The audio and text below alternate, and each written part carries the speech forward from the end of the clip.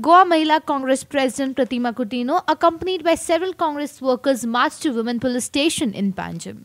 Coutinho, who was summoned today at the police station, was quizzed for nearly 2 hours.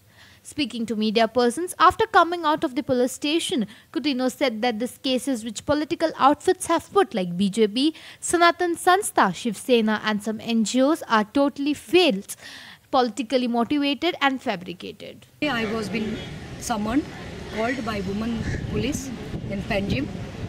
I was being called to record a statement. I have fully cooperated with the women police at the police station. I have given my statement nearly for 2 hours. My lawyer, Mr. Yatish Naik, accompanied me. So I have sangla title record kelle asa and I have signed. I have full faith in the judiciary. I have full faith in the police. I would not like to say anything much, but like to say that these cases which some political outfits have put, like BJP, Sanatan Sanstha, then there is this Shiv Sena, and there is this some NGOs. This is to tarnish my image. This is totally a false, politically motivated and fabricated case to tarnish my image.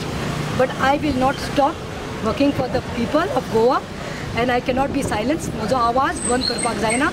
खंयचे मुद्दे आसूं चलेचेर आनी बायलांचेर आमी आमची महिला Congress team काम करीत रावतली. And this is to suppress my voice.